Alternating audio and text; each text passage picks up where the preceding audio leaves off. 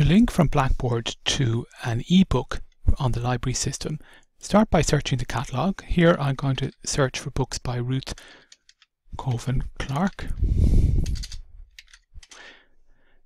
And we can see here a list of 4 results. We can see this first book here has a online book with MyiLibrary, so I can click directly on the link here, and this will bring me to the product detail page from MyiLibrary.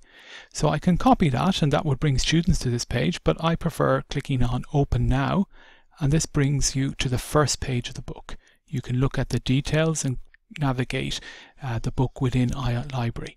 So you just simply have to copy this link here and go into Blackboard, choose to build a web link, give it a name, so read this ebook, and paste in the link that we've just copied from MyiLibrary.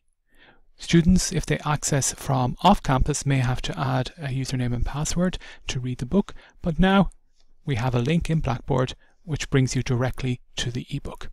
That's it.